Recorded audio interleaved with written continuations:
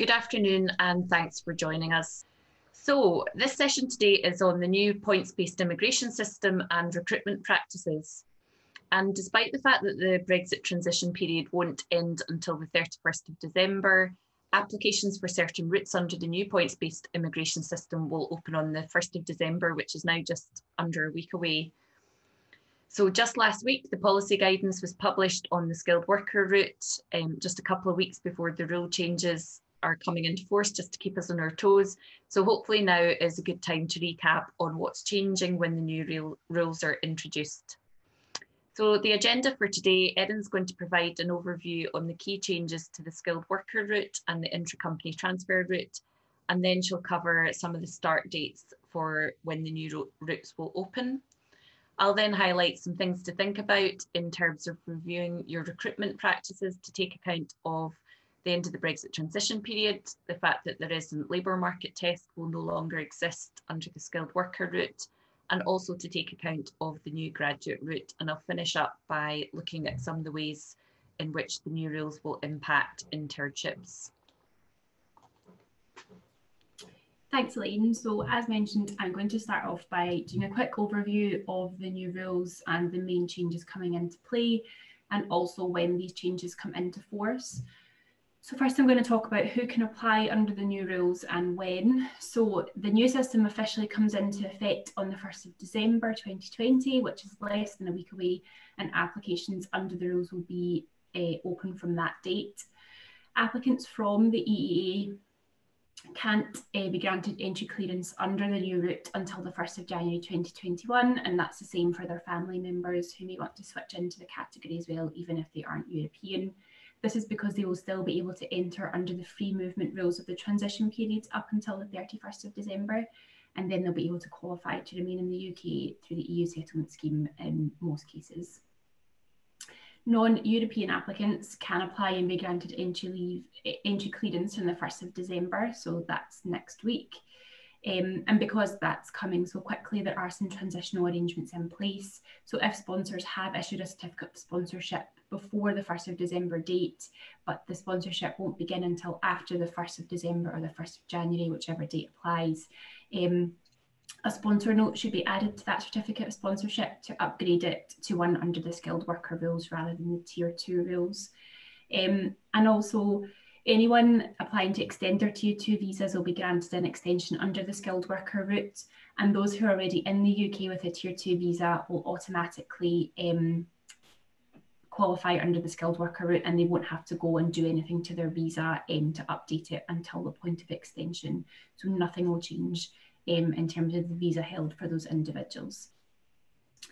On the next slide, we have there an overview of the key changes that are in place. So there are quite a number of them, and I'll run through them quickly just now for anyone that isn't familiar. So the first kind of key change is that there will be a single set of rules for Europeans and other nationals under the new system.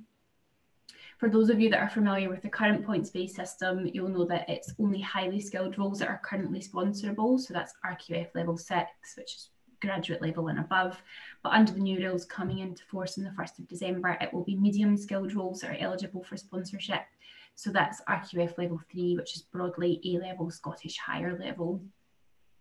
The minimum salary threshold will also be reduced to £25,600, and I'll come on to talk about that later on a separate slide.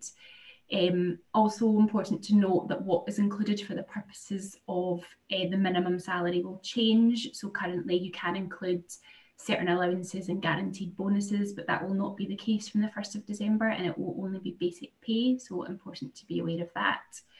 One of the key changes is that there will be no resident labour market tests. So currently under the Tier 2 rules, you have to advertise a role in a very specific way for a minimum of 28 days to show that there's no settled worker, that's British or European worker, that can do the job for you, and you have to hire a migrant worker. That's falling away from the 1st of December. So that's good news for employers, as it will save up to 4 weeks worth of time when you would have to be running that advert. So that's welcome news. There will also be no immigration cap. So currently there are rules in place which mean there's a limited number of certificates of sponsorship that the Home Office will issue each month. And because they go through this CAP process, there is only one opportunity to apply for a certificate of sponsorship if it's restricted each month.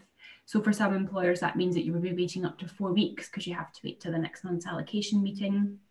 But that will not be the case under the new rules, which is good news. And restricted and unrestricted certificates of sponsorship will be replaced with what are being called defined and undefined certificates of sponsorship, but I'll come on to talk about that separately in a minute. Another important thing to be aware of is that there will be no specific rules for high earners. So currently under the Tier 2 rules, there are some preferential treatment for those workers, but given that the resident labour market test is being abolished generally across the board, those benefits will no longer apply, as they won't apply to anyone at all. There will also be no maximum period of leave under the skilled worker route. So for those who are familiar with the system, there's a 6-year maximum time to be spent in the Tier 2 general category, but that will no longer be the case, which is good news. The maintenance requirement, which is going to be called the financial requirement from the 1st of December, is also changing. So this is a requirement for migrant workers to evidence they have access to a specific amount of funds to support themselves in their first month in the UK. That amount is increasing, so it's currently £945, but will be £1,270 from the 1st of December. It's important for employers just to know about that, because some employers certify maintenance for their workers. So that means that when you sign a certificate of sponsorship, you're guaranteeing that if the migrant worker needs access to those funds, you will provide it as their employer. So if you certify the maintenance, it's worth being aware that you're certifying for a higher amount from the 1st of December. There's also going to be no exclusion for shareholders who own more than 10% of the shares in their sponsor. So currently, if you own more than 10% of shares in the company that is going to sponsor you, you're not eligible for sponsorship, but that will no longer be the case in the 1st of December. And the cooling off periods which currently exist, which mean that you have to spend around 12 months usually outside of the UK after you've had a Tier 2 visa, will no longer apply. So that's also good news. And those changes are generally about the skilled worker route. In terms of intra-company transfer, that will continue to exist, and it will remain broadly the same, but there will be some changes. So one of the key ones being that you'll be able to switch from the intra-company route into the skilled worker route, which means these individuals will have an ability to settle in the UK if they want to do that. The ICT route is going under a general review at the moment, and we're expecting feedback on that in the autumn of 2021. So there may be changes to come at a future date in relation to that category. So on the next slide, I said I would come back to talk about the difference between a defined and undefined cost. So this is the new terminology being used by UKVI. Simply, a defined cost is for those migrant workers who are outside of the UK and applying for entry clearance from overseas. If that is the case, then the employer must apply for a defined certificate of sponsorship, and these are applied for on an as-needed basis. So you'll have to have identified a worker and be able to provide details about them, and you will apply for them on the sponsor management system. UKVI have specified that they will aim to give decisions on those costs within 1 working day.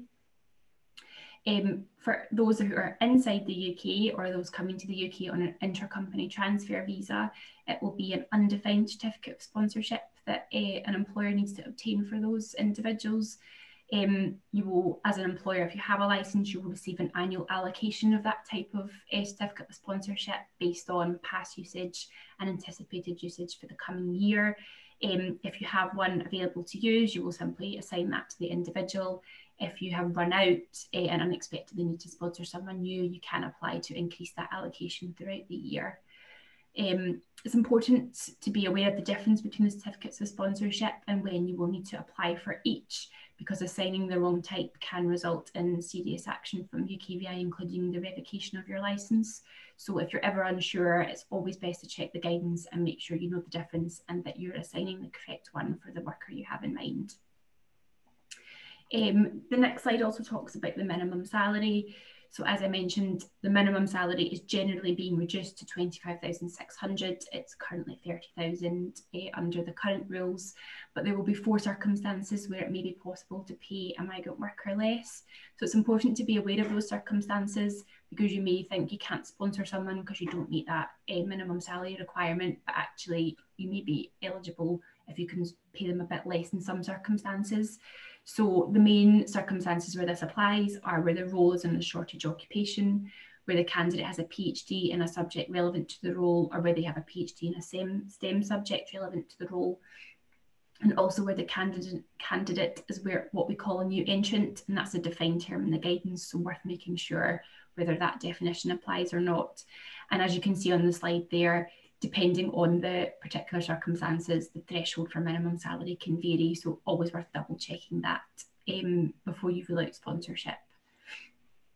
And finally, this is not a change, but is an important thing to be aware of. So the genuine vacancy requirement will continue to be in play.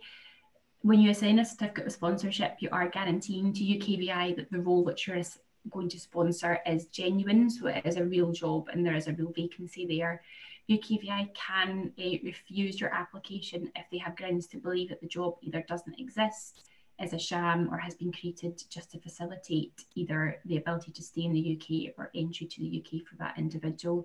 So that's always been the case and is the case just now, but worth just being aware that that requirement will still be there, and that is what you're kind of guaranteeing when you assign a certificate of sponsorship.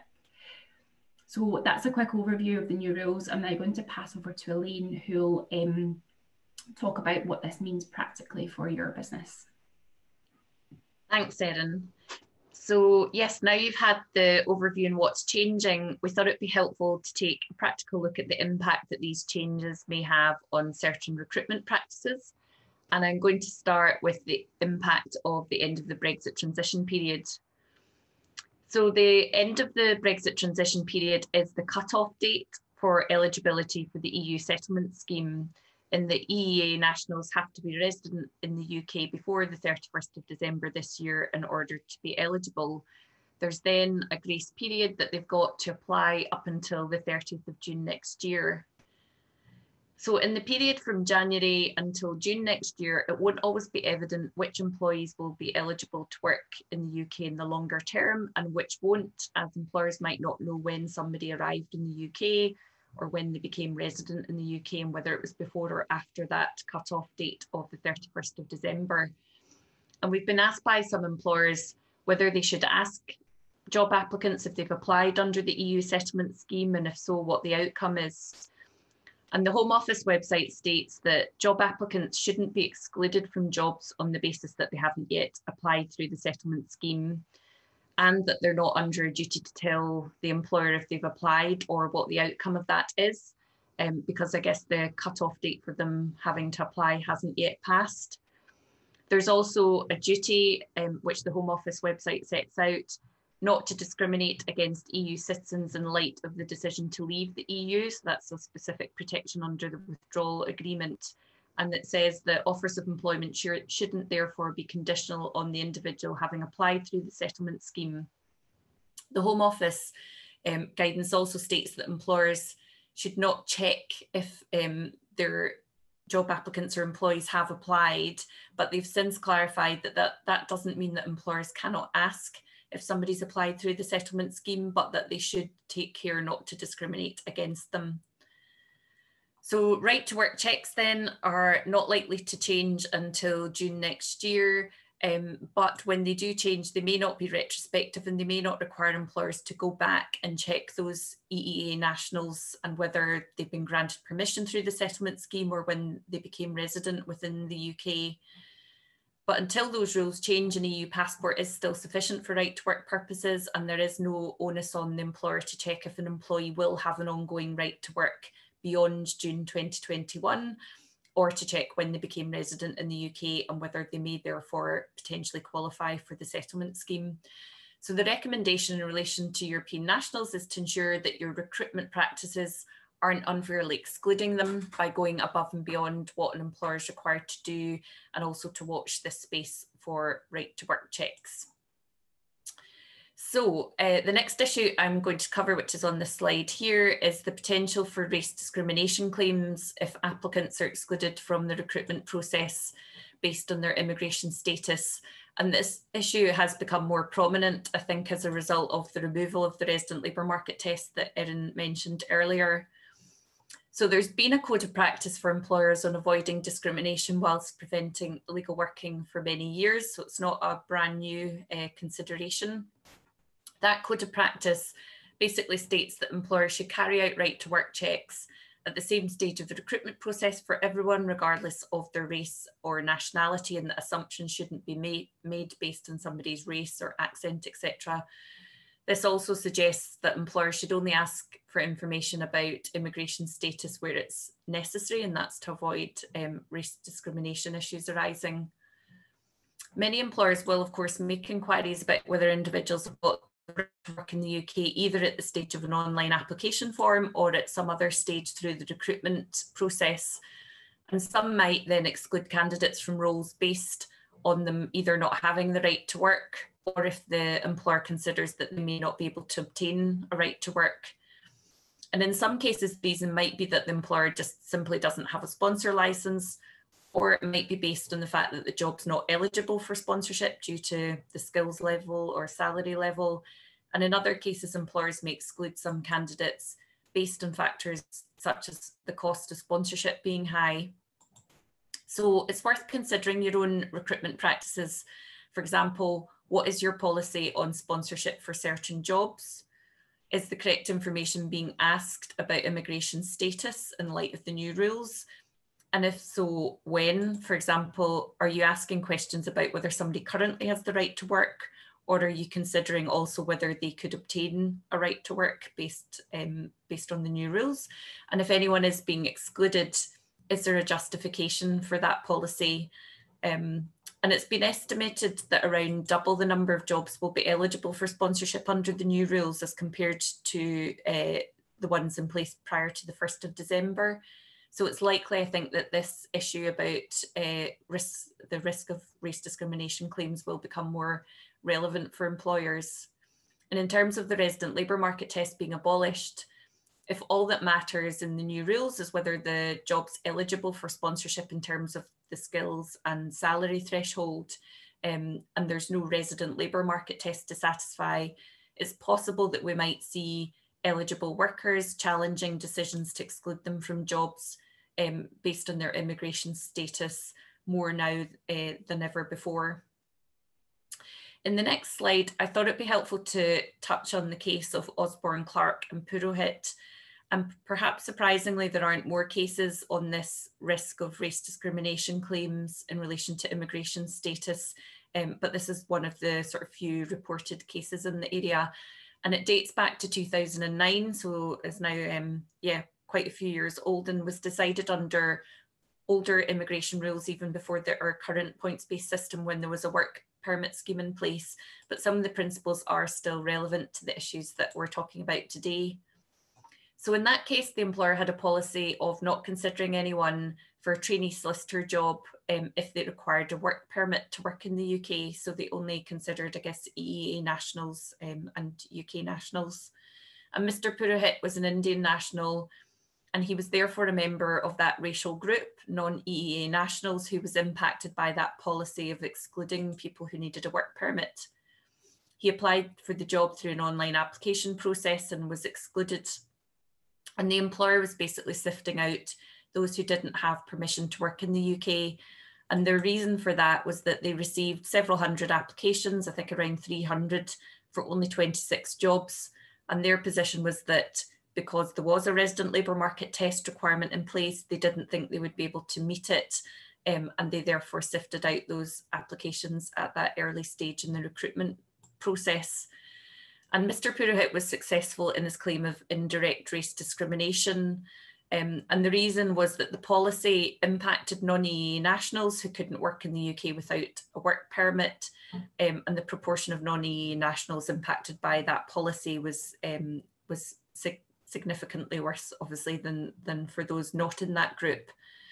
And the employer couldn't objectively justify the requirement that individuals didn't need a a work permit, I guess, to be taken through their recruitment process. And in that case, even though the resident labour market test was in place at that time, the employer had made untested assumptions that they couldn't satisfy it, and they hadn't made efforts to obtain a work permit, etc. So that's where they fell down on that objective justification. But I suppose in terms of lessons to learn from this case, there is that potential for an indirect race discrimination claim to be raised, even if the employer doesn't specifically exclude based on race or nationality. That might have a policy, for example, of excluding anyone who doesn't automatically have the right to work in the UK, could adversely impact people of a certain race or nationality, and in which case it's then for the employer to objectively justify a policy of that sort. So the potential for indirect race discrimination claim has been there even under the old immigration rules, but I think this risk may come to the fore now, because under the new rules there isn't that built-in requirement for employers to prefer a settled worker over a non-settled worker in the same way, and any decision not to sponsor somebody for a job which is suitable for sponsorship in terms of the skills level may have to be justified. So I do think it's sensible for employers to consider in their recruitment practices what their policy on this will be, what potential objective justifications there may be, and also to consider the cost implications of sponsorship if they're going to be sponsoring an increased number of people. And it's worth bearing in mind that some of the case law on objective justification for race discrimination supports the view that cost alone is unlikely in some cases, in any case, to justify a discriminatory policy, but employers should take their own advice on potential objective justifications. So I'm now going to move on to the new graduate route and the implications of that for recruitment practices. This is a new visa route which is opening up for those who are graduating in the summer of 2021 onwards, if they've completed a degree at undergraduate level or above in the UK. And that will allow those individuals to stay and work or look for work if they don't yet have a job for 2 years in most cases, or 3 years if they've got a PhD, and they'll be able to switch into the skilled worker route once they find a job. So in terms of the implications for recruitment processes, employers can anticipate a higher number of applications from international students in the UK, because they're going to find it easier to stay to look for work after their studies. Whereas previously they would have had to have left the UK if they hadn't found a job or an employer to sponsor them before their visa expired. And for those of you who've been around for a while, you'll remember there used to be a post-study work visa, which was then abolished, and this is a newly created post-study work visa under a new name. So employers shouldn't or should ensure that they're not excluding applicants who could qualify for this graduate visa, even if they haven't already got one. So if you're just asking questions about whether somebody actively has permission to work in the UK, it'd be worth thinking about those people who could potentially qualify for graduate visa in the future. And they should ensure that they're asking the right questions about visas and application forms and during shortlisting processes. And employers might want to consider what to do if they've got graduate training schemes, for example, which might be, say, 3 years, even if individuals have just got a graduate route visa for a period of 2 years, and whether they may have to factor in the cost of sponsoring those individuals at the end of their visa. I'm now going to talk about recruitment practices and internships, because we've had a few questions from clients about how they can deal with visas for their interns and also graduate training programs. And for employers who've historically recruited from the EU, this has been a straightforward process in the past with no work permit considerations or costs. So going forward, there are some options to consider, which I'll just run through. We mentioned earlier that the intercompany transfer route remains in place. There's a subcategory of that for graduate trainees, which may be suitable for some graduate training programs. This is for those who will take part in a structured graduate training program where they're being transferred from an overseas group company to the UK. So it may be suitable for some organisations, but not for others. And there is generally a requirement for 3 months service overseas, and there's generally a minimum salary requirement of 23,000 for that role, or 70% of the going rate for the job. Another option to consider is one of the newly branded temporary worker routes. These used to be called Tier 5 routes, which might be suitable for certain short-term periods of working in the UK. Some of these are specialist programmes with specific criteria, but one route which might be of interest for those seeking to employ interns, etc., is the BUNAC scheme. So that's suitable for those who want to work in the UK for up to 6 months, provided that they're recent graduates. And in addition, the employer needs to be approved by BUNAC, which acts as a sponsor for those individuals. In the next slide, just to mention that visit visas are unlikely to be suitable for either graduate programmes or internships, because the rules specifically exclude those on work placements or internships. But other options to consider are the graduate route that I mentioned, or the standard skilled worker route, which Erin outlined earlier, which will be much easier than it was before, because there would be no resident labour market test to satisfy and no cooling off periods to worry about if individuals are going to go back out from the UK and want to come back in the future. So those routes may be more suitable in the future. And then the other temporary worker routes, such as youth mobility, which will still exist under the new rules. So we've got a few minutes now for some questions. If you do have questions, please do use the Q&A box. If we don't have time to get through all of those today, we will hopefully be able to follow up with people. If you want to put your name beside it, we'll know who's asked the question. Erin, have you got any questions coming through there? Yeah, so we've had one come in asking, should we be checking our current employee status for the settlement scheme either now or after June 2021? So employers don't need to check that their employees have applied through the settlement scheme right now. They've still got this grace period until June 2021 to apply. It's likely that there will then be changes to the right to work check rules, at which point employers will have to obviously comply with those. But yes, the answer is you don't have to do that just now. Lots of employers, however, are going out there, I suppose, encouraging their staff to apply through the settlement scheme, and that's definitely a good idea. They don't want to be, or you don't want to have your staff running up against that deadline, not having got their paperwork in place, because just now, for example, if they got refused, they could reapply again and there would be no impact on them in the meantime. If they wait right until towards June, that June deadline to apply, and they get refused, they could become illegal, and that could have much more serious repercussions for them. So encouraging them is a good idea. Great. Yeah, we've had a couple more. So will there be any other changes to costs for the process, for example, the health surcharge? So the immigration health surcharge changed in October to £624 per person per year of the visa. I suppose the major change in relation to that is that European nationals will also have to pay that from the 1st of January if they're entering the UK on or after that date. So that'll be a significant cost implication for people coming, and it's a reason why you might want to come before the 31st of December this year to avoid those costs in the future. But there are no future changes to that anticipated, because those have just recently been changed. Had another one. So will the job description not be taken into consideration at all with the new points-based system, apart from the information required for the certificate of sponsorship application? So the job description is relevant in that, I suppose, under the new rules, a job still needs to be sufficiently skilled in order to be eligible for sponsorship.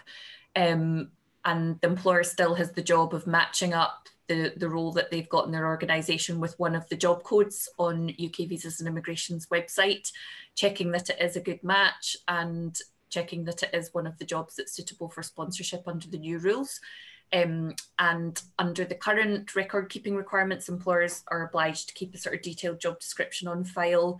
I think we're still waiting for the updated list of documents that require to be kept under the new rules. The last time we looked, in the last day or two, it hadn't been updated yet. So I would say consult the record keeping requirements under the new rules, which will be available on UKVI's website, to see what information needs to be retained.